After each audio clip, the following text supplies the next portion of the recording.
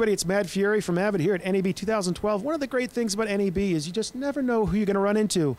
Unless, of course, you do know who you're going to run into. And it's my dear friend, Kevin Tent. Kevin, it is great to see you again. Good to see you too, Matt. Now, you haven't been at NAB in a while. This is like the first one in 5 years. What have you seen here that's just knocked you out? Well, first of all, just walking into the whole place, the scale, the size of all the booths and just all the people and all the colors, it's kind of overwhelming. I feel like it's disorienting almost. For a guy that's edited at George Clooney's Lake Como villa, I don't know how you could be stunned by anything. And I should point out to our folks at home, Kevin, fantastic editor. You know him from such brilliant work from Alexander Payne, like Election, Sideways, About Schmidt, and of course, The Descendants, which, Kevin, you were nominated for an Oscar. What happened with that? It was a great honor and a great thrill, and I still can't believe it. It was, you work on the movie, and I loved it, and I was so happy to be working on it, and we had such a great time working on it. But then when it comes out and it's so well received, it's just basically icing on the cake, and all the fun just got relived again when it got nominated for its awards and the award season came out, and when it got such good reviews, and then it was a great honor to be nominated for an Academy Award.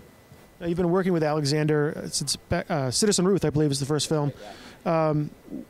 So obviously, this is, I won't say old hat between the two of you, but you have a great working relationship. When he's ready to start up a film, what's the process like? Would you talk us through, that phone call from Alexander all the way through to the final edit? I know that's a big thing, but see what you can do. Okay, well, the real quick thing is that he is he's very collaborative, and he'll send the script as soon as he has his draft that he's happy with. He'll send the script, and I'll read it, and generally it's in pretty good shape. And but if it seems like there's scenes that are repetitive or anything like that, I'll mention it to him, and often he goes, yeah, I know, but we're going to shoot it anyways, and So anyways, then he goes off and starts getting in pre-production, and then when they start shooting, I start editing, and I usually have an assembly about a week or so, or 2 weeks after they're done shooting, and he comes back to the cutting room.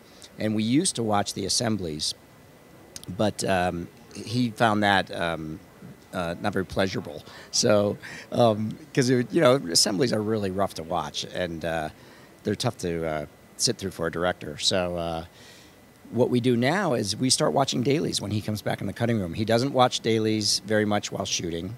If he feels he has a problem, he'll of course watch them. But as he always says, I was there when they shot it, so I remember. So he'll come back into the cutting room, and he likes to rediscover the dailies fresh after being away for a long time. And we start watching dailies, and we start roughing in the scenes. We'll go back and watch how I cut the scene originally, and and then we just keep evolving and keep working and get a first pass of the movie done. And we usually screen our first pass. His first director's cut is really a pretty long cut, and then we really go in and start tightening after he's been through it one time. Now, a lot of the movies of his that you've worked on that I listed, certainly Election, Sideways, they have Alexander's sense of humor. There's a very unique sensibility to them. The Descendants, that's a pretty heavy movie. Going into this one, did you guys have a conversation about how much you wanted humor to play into this, and how you balance that out with the dramatic nature of the film? Yeah, that was a tricky one, and I think that even in the script stage, there was a lot more humor, and I think that he had been a little nervous about approaching such a dramatic subject, and so I think he was relying on some of the humor to counter that, and then also to keep it from getting too melodramatic. But the humor, we really trimmed it way back, because it sort of started to feel forced in some places, and it also felt sort of insensitive and disrespectful to what the characters were going through. And nothing would turn off an audience quicker than that. So we really brought, not really, but we brought back the comedy quite a bit, and allowed the drama to take the front seat. Yeah, when I saw the film, and we talked about this early on, one of the things that struck me was that, being such a heavy dramatic piece, I think the term I used was you had a lot of air to work with. I would watch these scenes, and it wasn't so much being impressed with where you cut but where you didn't. Was this a little harder to do just based on the fact that there was so much emotion and a transference of emotion between characters in any given scene? Yeah, we definitely, well, there's a couple things about it. He also, he's so good at capturing a place, and I think that you actually feel like what it's like to be on Hawaii when you're there. Things are a little slower. People, take their time. It's just a little more languid than let's say, Los Angeles or New York. And so I think that he lets, I don't know how he does it, and he did it with Sideways, too. You really felt like you were the Central Coast of California when you watched that movie. And so I think he directed it, even in the, while shooting, he definitely directed it as a sort of a slower-paced movie. And then in the editing room, we definitely had to allow emotional beats and transitions to happen. So it is a slower paced movie, for sure. Did I answer that question? I would say you did. Interesting thing about Alexander Payne is okay, he's a director, but he's also a writer, or he's adapting another written work. And they talk about editing being as the final rewrite. Yeah. Is that, when you're working with a director that's also the writer, is that a little more challenging for them to sort of let go of their babies, for a matter of speaking? He has that. Sometimes he has that issue, but he's also a really good editor. So he knows if something's not working, and he'll hang on to it for a long time, hoping that we can figure out a way to make it work. But if we can't, and he sees it's hurting the picture overall, he's pretty good about letting it go and cutting stuff out. Now, as a writer, he must have appreciated the fact that I think this is the first time on a film that you used the script sync feature in Media Composer. Do you find that helped your dialogue with him about where you need to cut and things you needed to do?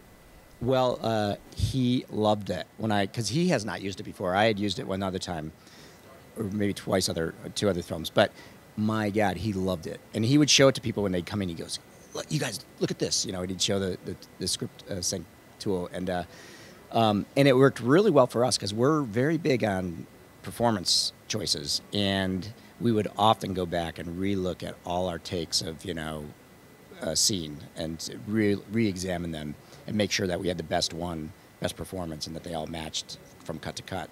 But so in the script sync worked great for that, so it was genius. I think a lot of people look at a feature film, certainly a dramatic feature film, and think, okay, there's really not a lot going on here instead of the cuts and the dissolves. But from my discussion with you earlier, it sounds like you were using other tools in the Media Composer that you wouldn't think were at play to really change performance and change the pacing of a scene. Tell me a little bit about that. Yeah, we used, I've gotten into the habit of doing comp shots a lot, which perhaps is a bad habit, but I can't help it.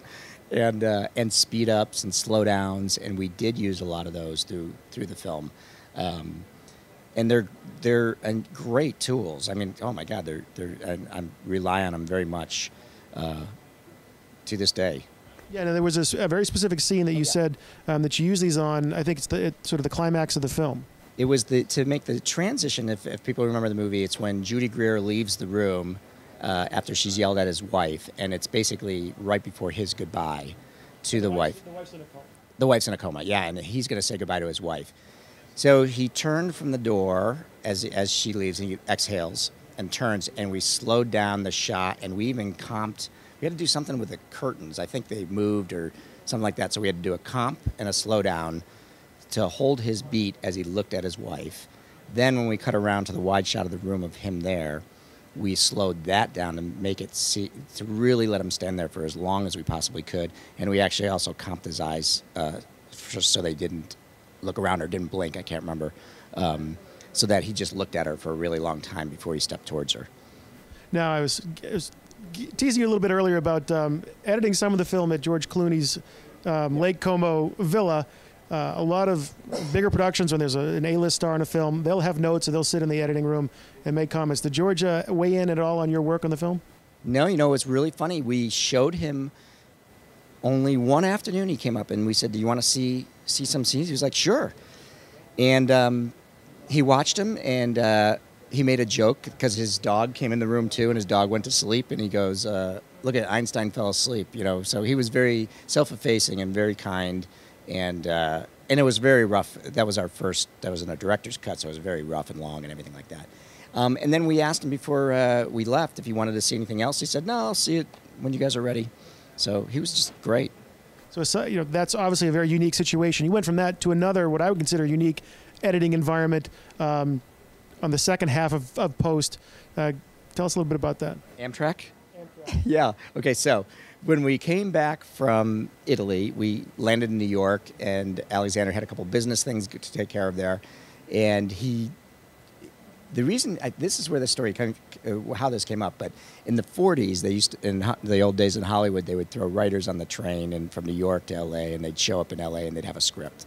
And so he's mentioned that before, and this is where I think the genesis of this idea came from him. But anyways, we're in the cutting room, and he goes, before we had left, and he goes, let's take the train back. We'll cut on the train. And I was like, okay, let's try it. So we cut for 2 days on Amtrak coming across the country, which was really fun. Now, would you recommend this? Did it really help, or when it was all done, what was your overall reaction to the experience of cutting on an Amtrak train? Well, it's hard because the train really gets going, so you're shaking around a lot, and but it was great fun. I'll tell you that. It was really a fun experience, and my one big takeaway from it was, and this was really true, we had dinner one night in the dining car, and we drank a bottle of wine, and we decided we'd go down and edit just for a little longer before we hit the hay, and. But you can't drink and edit on the train. You can do one or the other, but you can't do both. It's just with all the moving and, you know, you're just delay. It was too hard to click. So that's my big takeaway. I think those are words to live by. And no matter how you guys did it, the end result was something pretty special. That film very well received. Your work very well received, and always is. And I have a tremendous affection for you and your work. And as always, it's a great pleasure talking to you. Well, likewise, and thank you, Matt. Well, there you have it from NAB 2012, my good friend Kevin Ten.